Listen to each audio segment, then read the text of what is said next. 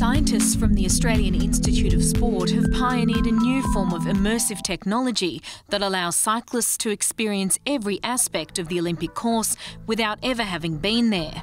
What Project Deja is all about is to try to capture as much information as possible during test events so you can come back to Australia and essentially recreate the specific demands of competition.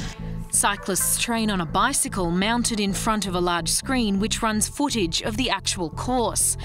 The bicycle is computer programmed to provide the same amount of friction as the cyclists would experience on the course cycling up a hill.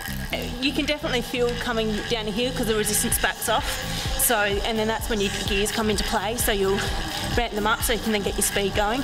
You get to ride the course, you get to see where you're going, see where the corners are, see where the descents are, so you can really get a good idea of the course and what's involved, and as opposed to just sitting and riding and not being able to visually see where you are at what point.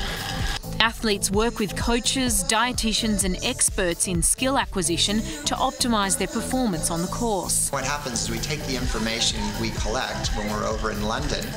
We've come back, and on the bicycle behind me and on the TV screen in front of me, the cyclist can actually experience a virtual reality. This allows the cyclist to practice their sports nutrition. When would I drink? How much would I drink?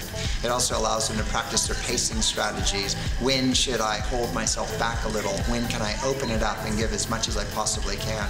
And the idea by going through this creation of these simulated environments is that when the athletes get over to London, they're not giving a tentative effort, they're giving a maximal effort, and they feel very, very confident that they've left no stone unturned, a cliche, but a good one, and that they're actually able to give what they feel is their very best effort.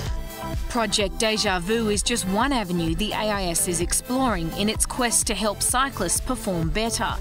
Australian sports science has been very innovative over the years, but it's fair to say that there are a number of countries that are copying the Australian Institute of Sport model. Every year we have groups from China, Japan, New Zealand, America, Canada, France, Germany, Great Britain.